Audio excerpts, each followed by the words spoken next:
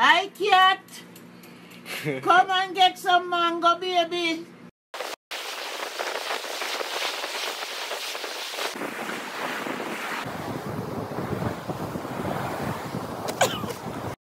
One, two, 1, 2, 3.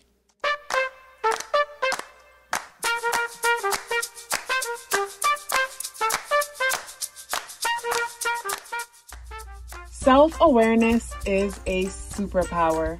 My name is KathyLaDonna. Welcome to Soul and Vibration.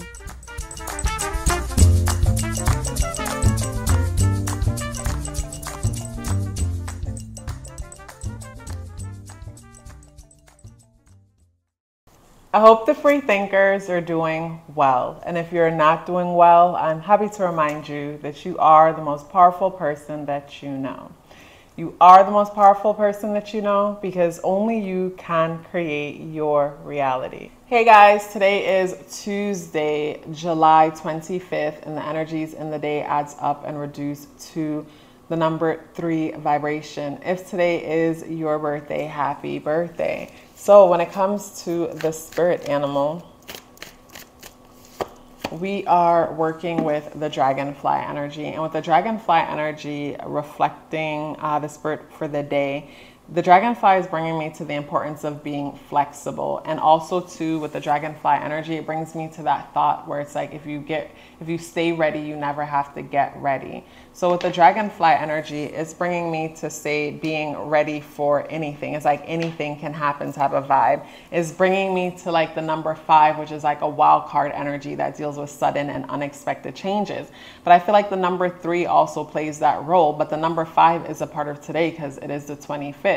But the day being the 25th, 2 plus 5 is 7. So even though the number 2 is sensitive, emotional, and caring, the number 5 is that wild card energy, you know, dealing with sudden and unexpected changes. Even though that is a part of it, like 2 plus 5 again is 7. So there's an introspective feel to the day. There's a need to go within. There's a need to be still. But with the day adding up and reducing to number 5, like being still is the last thing a lot of us might want to do today. So with the energies adding up to number 3 vibration, this is where we find ourselves being curious about everything and absolutely nothing. Very similar to Gemini energy. The number 3, we find ourselves turning over every stone for the sake of it. We find ourselves starting new things and never completing it, because it was never about the process or even starting the thing on a whole. It was just the experience. We just wanted to have the experience. So with the number 3 energy, like Gemini energy, it makes me think of a buffet or someone going to a restaurant, and instead of eating just a large meal, they order a bunch of small appetizers off the menu and just have the table covered with a bunch of things just for the sake of trying something new. Because focusing on one thing too long will feel, you know, boring. It's like eating the same thing over and over and over again forever. It's like wanting new experience. So when it comes to the energies in today, there's this feeling, you know, of wanting to experience something new, wanting to have something new, wanting to do something different. Like I remember having a conversation with a friend yesterday that has been talking about buying a new dog or buying a new gun or buying a new this or buying a new that. And I was telling my friend, it's like, maybe all the things that you keep thinking you want to spend money on, like aren't things that you actually want. And in all reality, instead, like, you know, it's calling you to something deeper. There's something more that, you know, wants your attention, and all these different things that you're thinking about doing are just different ways to kind of like scratch that itch, I would say. When it comes to say today, the moon is at 29 degrees in Libra at 12 noon. Depending on when you see this video, the moon might already be in Scorpio. And when the moon enters into Scorpio, like you guys have heard me speak on, say, you know, when the moon goes into Scorpio, that is no joke for me. And it's not just, say, Scorpio energy. It's other places where the moon goes, even, say, sometimes in Pisces.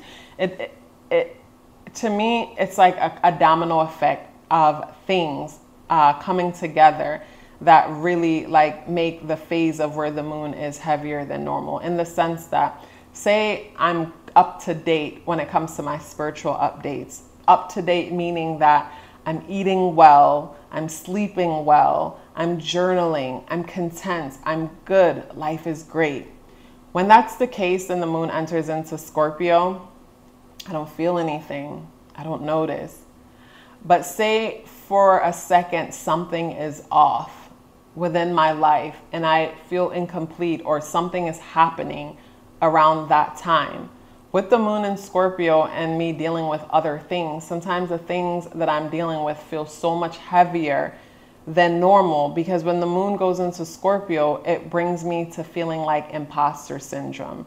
Imposter syndrome in the sense that no matter how well I'm doing or how well other people might tell me that I'm doing, all of these feelings of being insignificant and not good enough start to take me over. Or if you've ever had those feelings, they'll come back. So when I look at, say, where the moon is and the energies in the day, like some of us could find ourselves avoiding whatever it is that we're feeling. Okay, this is what I said to my friend. I said to my friend, maybe you're lonely. And because you feel lonely, you keep feeling like you need to make a big purchase of something because you want to feel something. So when I look at, say, the moon, where the moon is and being at such an intense degree, it's like, on the inside, we're going through changes because the moon is changing signs. So our feelings are changing, but it hasn't landed yet where we could put our finger on it. So before we put our finger on it, instead, we'll find ourselves focusing on things outside of us to where we're distracted by things around us, or we want to have some kind of an experience where, with the day adding up and reducing to the number 3 vibration, this is where we just want to experience something for the sake of experiencing. I think of people who are strongly associated with the number 3, how food is a way of escape, because through every bite or trying new things, there's different stimulations, there's different feelings. So it's like food could be a portal, for the number 3. Mars is the ruler of the day, and Mars is in Virgo. And with Mars going into Virgo, some of us could find ourselves way more organized than normal. We're getting stuff done. We're productive. I find for me, Mars entering into Virgo, like yesterday I created these videos and today I'm recreating them because yesterday I created them totally different, and I shared that in one of the past videos. But I created them a little bit different, and today I'm like, nope, I'm gonna go back and do them over. And even though there was a part of me that's like, no, but I want to eat, I want to do this, I want to do that, there was that motivation to just get it done. So the benefit of Mars being in Virgo and Mars being the ruler of the day, there's that energy, that extra push there to help you to be more efficient and to do what needs to be done. But also too, with Mars and Virgo, we could find ourselves getting obsessing over the details so much to the point that we procrastinate in place, so much to the point that we paralyze in place and absolutely nothing gets done. So we go from having a bunch of ideas and things that needs to get done to absolutely nothing getting done because, it's so overwhelming thinking about all the different things that we have to deal with.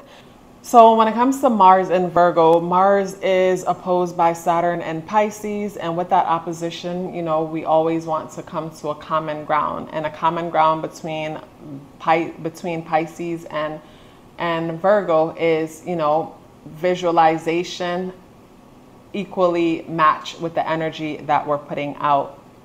And Mars energy deals with action, Saturn energy deals with structure. So to me, it's taking action in a structured and organized way is a nice way to make the most of that opposition. Mars is also positively aspecting Jupiter in Taurus. So with Mars positively aspecting Jupiter in Taurus, we have the motivation to take action and do things in a way that is traditional, do things in a way that's familiar, in a way that feels safe. My attention goes to Pluto and retrograde in Capricorn. And with Pluto retrograde in Capricorn, I think about when we were going through like the end of the Capricorn Pluto transit. And how, like, for me, that's when I really started looking into Pluto and Capricorn and how collectively it was making us honest about our jobs, our careers, and things like that. So with Pluto retrograding back into Capricorn and in retrograde, a lot of us are reflecting on our careers, our legacies, and our place in the world. And with Mars in Virgo and Jupiter in Taurus, and those positively aspecting each other, I think about a lot of us reflecting on our career and legacies and trying to find routes or trying to figure out ways how to make it feel safe. And we'll never be able to make anything feel safe because there's no such thing as, like, life is always changing. And life is always changing. Like, look at 2020 and how that caught us off guard. Things in life is always changing. So for that, regardless of how we try to perfect things or look for the stable and the safe route with that aspect, it's like we're only just going towards whatever we've seen a lot of. Meaning, say, I think of the person who wants to pursue creating music, and this person could be really good at creating music, and the sky's the limit when it comes to them creating music. But maybe they're coming from a background of maybe an accounting background. And the accounting background feels safe and traditional because it's something they've done for a while and they know people who do it. And they're part of a community of people who's done it by default, because in the years of doing it and meeting others who do it, that's the world that they became a part of.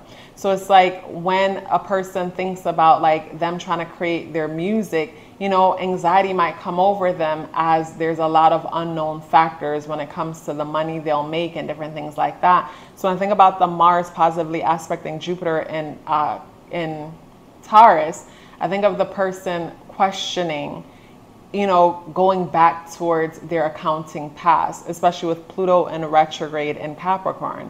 A person considering going back to that past, going back to it because it's safe, because it's familiar. So going back to it because it's safe, because it's familiar, even though with Pluto and Capricorn and retrograde, we're reflecting on our legacy and how we would want to be remembered. And with Pluto energy, Pluto is very transformative. So there needs to be some level of transformation within us to stand in our truth and to, you know, create the kind of life or experience we want to have for ourselves. So when I think of all the aspects being, made and the energies in the day, I get the feeling of some of us, there's something brewing within us and something wants our attention, but we could find ourselves focusing on everything else because whatever is happening within us is like, for whatever reason, we just don't want to go there. For whatever reason, we just don't want to bring our attention to that. So it's like everything else around us might be, you know, pulling on our strings, as with the dragonfly energy. We're curious about this, that, and the next. So there's like a lot of sudden changes where it's like 1 minute you're going over here, next minute you're going over there. And it's like, I don't know what I want to do type of vibe. So I think about the person who's confused about the path that they want to take career-wise. And really, it's not that they're confused, is that the path that they feel like they should take, it's because it feels safe. It's predictable. But the path that they really want to take is terrifying, so they don't even bother to even entertain that. And the tarot we're working with today is the King of Cups in the upright position. And the King of Cups in the upright position brings me to say emotional stability, being emotionally stable, being emotionally grounded. Because when I look at the King is in a position where there's nothing but chaos around it as far as the waves in the ocean. So I think about us dealing with all these different feelings, but we're able to sit still within whatever it is that we're feeling. So when I think of the King of Cups and the dragonfly energy, it brings me to the importance of sitting in whatever it is that you're feeling and trying to understand what it is that you're feeling so it can guide you to what's next for you, is what I'm getting with these energies. When I was doing the reading for today, I found myself feeling like I need to hurry up. I found myself here, there, and everywhere, which reminds me of the dragonfly energy, because whenever dragonflies show up in your life, it talks about sudden changes, like how things might be, you know, how you might be experiencing some kind of a sudden change, because the dragonfly is able to switch directions when flying at top speed. But the dragonfly does deal with the mind.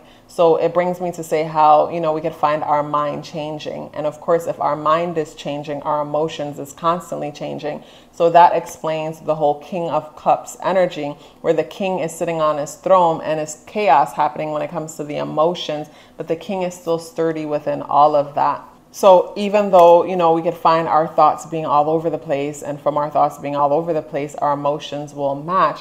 But the King of Cups in the upright position, you got this. It's not nothing that you can't handle. And my biggest thing with this message is to, you know, when you find yourself wanting to, you know, try everything or do everything or get into your Gemini mode and curious about everything and absolutely nothing, ask yourself, what is the deeper thing that I'm running away from within me? Why I feel so distracted by so much around me. I feel like if you ask yourself that question, like sit still, ask yourself that question with your journal out, you'll be so surprised how the answer will just come to you, or in the process of journaling, it just comes. My attention is also going to the hands of the King of Cups for whatever reason. And with my attention going to the hands, it's bringing me to say the importance of what you have in your hand. What are you holding on to? What are you holding on to? Because a lot of the times it's the things that we're holding on to that makes it hard for new change and opportunities to come into our world. And some of us feel like it's possible to hold on to certain things and welcome in other things at the same time, when, you know, we just have to let go and embrace the newness of certain things. Some of us may feel like it's possible to hold on to the past as we try to welcome the future, when we have to completely let go of certain things in order to welcome new things into our world. So when it comes to, say, you know, this energy, whatever is happening today, you can handle it. Yes, the mind might be going from one extreme to the next as we're trying to avoid or ignore whatever it is that we're feeling inside. But again, like how the king is sitting there, you know, all sturdy and stuff, whatever is happening isn't anything that you can't handle. And with the day adding up and reducing to the number 3 vibration, the number 3 brings in new beginnings, just like the number 1. But it's new beginnings that we've been working on. So some of you might hear some news back today about something. If you've been waiting for news back, you might hear news. Today might be the day that you hear the news back. But when it comes to, say, the energies in today, you know, if you find yourself going from one extreme to the next, stop and ask yourself, what is it that's happening within me that I'm not willing to accept, or that I'm not willing to surrender to because I'm not willing to hear or not ready to hear whatever that thing is that's happening within me that's trying to get my attention. You guys, such a pleasure sharing this message with you as usual. If you'd like to book a natal chart or tarot card reading with me, the link for that is in the description box below. Also, if you'd like to check out my exclusive content only on Patreon, that link is also in the description box below. Please let me know you are here with me by dropping me a yellow heart in the comment box below. I would love to hear from you and look forward to seeing you tomorrow. Love yourself as if your life depended on it, because it does. Take care of yourself, and I look forward to seeing you in the next video.